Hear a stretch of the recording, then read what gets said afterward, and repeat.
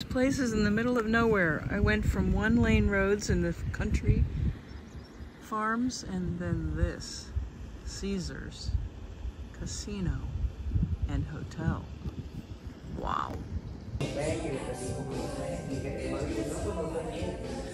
I'm at Caesar's Casino in southern Indiana, going to Gordon Ramsay's dinner.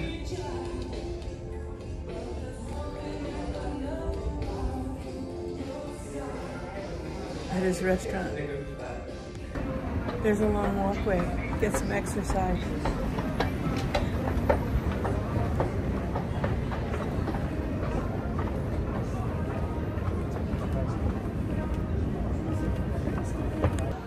So I'm entering the casino featuring Gordon Ramsay's restaurant.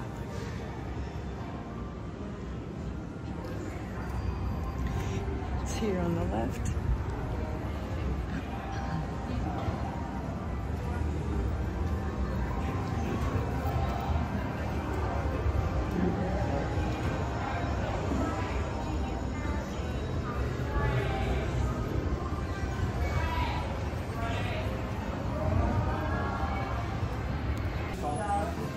To take a picture of the entire view of the restaurant as I entered.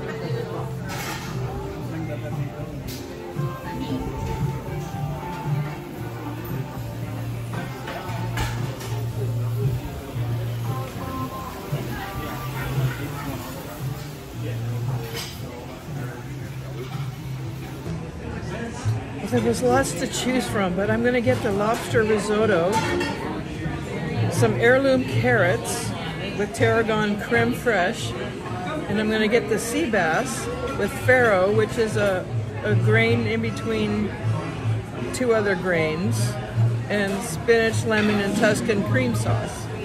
Plus I'm going to get a non-alcoholic gin mocktail with lemon and raspberry. And for a starter, they give you their bread with black Hawaiian sea salt and butter. Okay. And here's the mocktail. It tastes delicious. The flavor is something, again, I've never had before. Raspberry and lemon, but it's special. Well, it's got this mock gin, which gives it a fun flavor. The lobster risotto is amazing. The mocktail was amazing. The bread was warmed up and it was amazing. I'm just taking a break in between dishes. And I'm amazed at how Gordon Ramsay is changing the atmosphere for dining. The quality in the service and in the food and then in the taste. It's just amazing. They put like a candied syrup with nuts and a pureed form of the vegetable. And this looks too good to eat. Plus,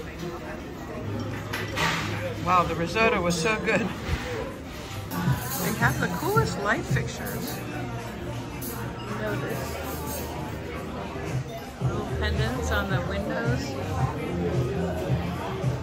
And even little ones by the banks of seats. Well, that was such an amazing experience. All the dishes were great. The ambiance was wonderful. The service was great. He's really stepping up the bar. I just had dinner at Caesar's Casino in southern Indiana at the Gordon Ramsay Steakhouse. It was amazing. It was hard to contain myself. It was so great. All the details.